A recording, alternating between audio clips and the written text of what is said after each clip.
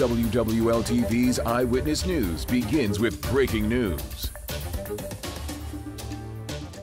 Just minutes ago, the New Orleans City Council voted to remove free use of a unit at the historic Pontalba apartments by the mayor of New Orleans. Recent video appeared to show Mayor LaToya Cantrell staying overnight at the apartment, which is against city rules. Today, the council took steps to further tighten those restrictions. There were arguments on both sides. My opposition is based on the fact that I don't believe that the actions of, the allegations relative to the actions and also just the reality of what I know has transpired here in terms of politics should impact all future mayors in terms of them not having access to this particular resource. What we have before us today is a perk. That's what it is.